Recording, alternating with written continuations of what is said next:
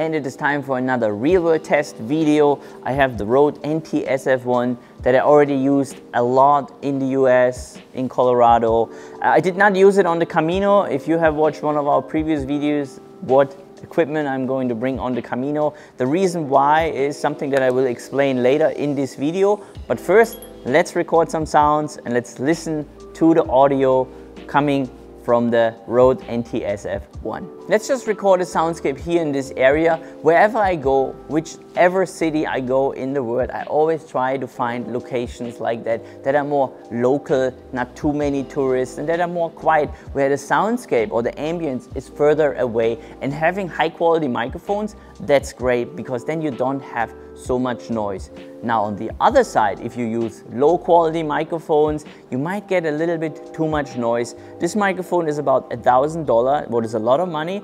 And let's just give it a try and see how it performs in a soundscape like this. The Nanopole is just my go-to Nanopole, the carbon version. I use it for the DMS, I use it for the ORTF, and I also use it for the Ambisonic microphone, because it's just so easy, no? Tuck and tuck together with the right cord, then I can just click it in here and then it is already stable. Then we're using the Zoom F6 for this. I don't use the sound devices because I don't have the extra plug-in. If you have a sound device and you want to record ambisonic sound, there are two options. You can either just link all 4 channels and then you have to make sure that everything is on the right levels, or you just pay for the plug-in. This is already included with the Zoom F6. Now this is great with the Zoom F6, it has all 4 channels. This is a little snug to put it in here, so it's a little harder. Tuck. Then we have no wind, so this is great. Then you see the microphone is right in here. I do have something from the Zoom H3 VR. This is something that you can do too if you have an H3 VR. Is this here? You know, if there's like absolutely no wind, then you can also put this foam here over, and it fits perfectly fine if you want to do that. We don't need this here, just want to show you this, that you can use one of these foams. And you have a little bit more wind protection. But here there's no wind, so we are fine. I'm using the power bank from Anker. I had them on the Camino, it's fantastic. The sound divisor, the Zoom F6, they run forever on these power banks. Now I just want to mention, if you use the Zoom F6 with the Rode Ambisonic microphone, make sure that when you go to recording that you have it on 96 kilohertz. 192 won't work on ambisonic sound. And then you click on input. And there's also something that I would like to mention. If you go to the input link and you have ambisonic sound selected, now what we have it upright, right?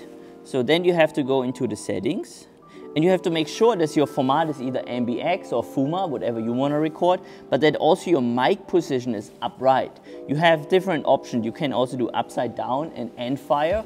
So then make sure every time when you use this microphone and you want to change the position of it, that you also change it here in your Zoom F6. Now before we start listening, I also have my headphone routing that channel 1 and channel 3 is left and channel 2 and channel 4 is right. Okay, now let's listen.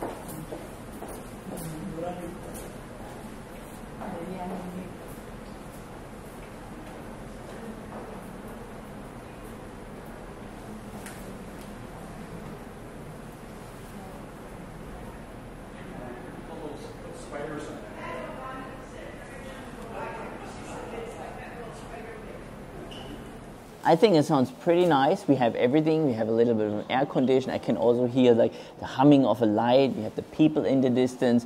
So it's a great microphone that performs in an environment like this. I don't know how it performs in a very quiet forest. So that's something that I'm probably also going to try out in the future.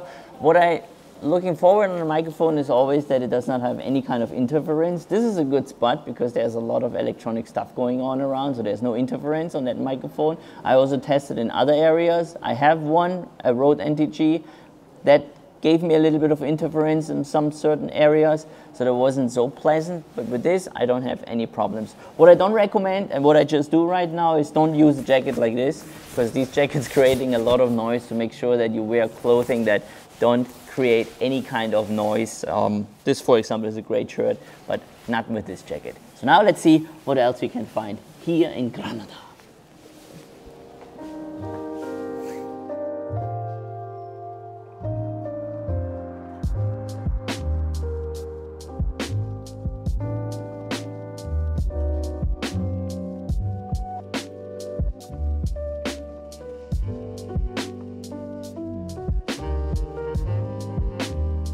And we made it here in front of the Cathedral de Granada.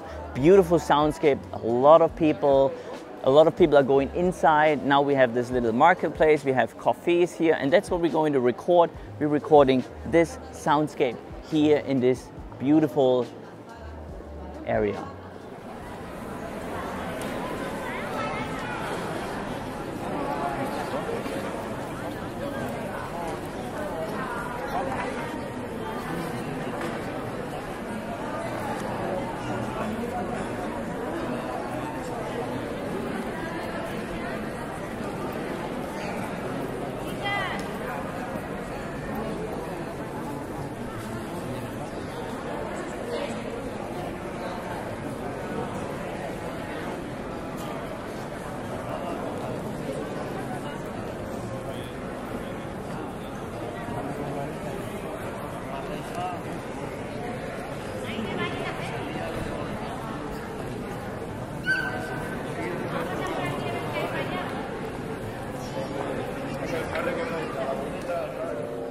Okay, we got this recording. Now let's move on to the next location.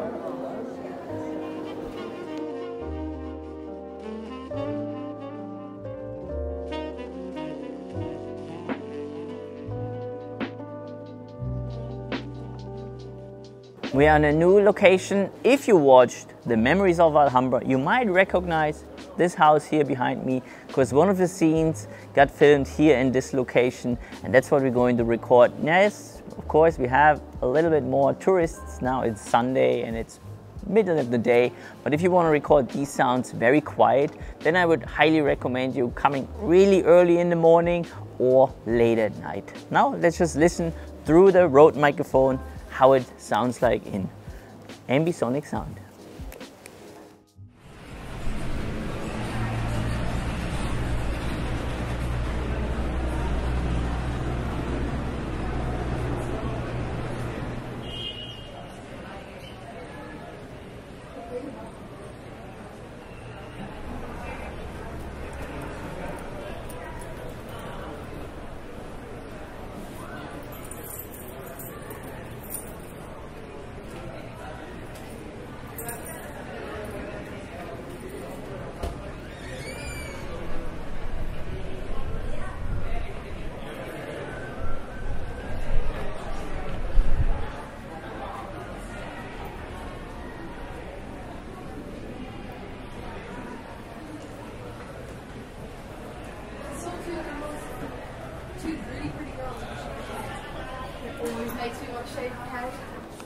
You might notice a little bit of wind noise or wind pressure on the microphone capsule, and that's because we are in this small side street. And I should remember always, when there's a little bit of wind, that these side streets can also create a wind tunnel.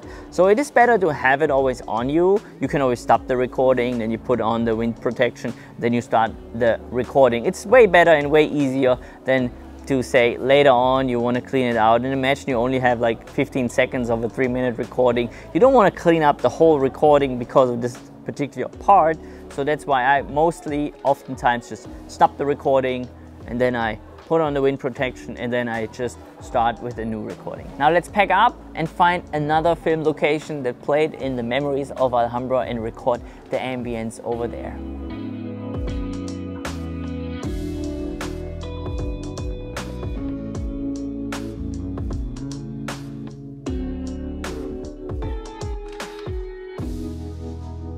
For the last 2 hours, we tried to go to the other film locations. We've been there, but can't record sounds because there are lots of tourists. Well, it's not a problem. The biggest problem is music. And we don't want to record this. Everybody who records sounds know, especially if you want to record sounds and they play music, it's a big no-no. You can't record this, you shouldn't. And that's why we're closing the chapter here in Granada and we go to a different location to record more sounds with the Rode NT-SF1.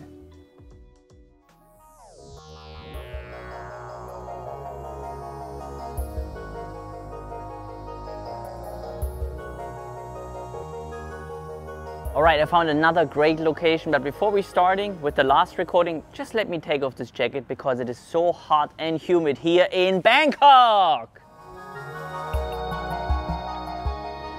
Now, while I'm setting this up, let me really quick explain why I didn't bring it on the Camino. And the reason is wind protection. The fur here does not give me the satisfaction that the Rycote gives me or also the Sennheiser. Great sound. We're here on the rooftop of our apartment and that's what we're going to record. We record the city soundscape from above and then we listen how it sounds like through this microphone.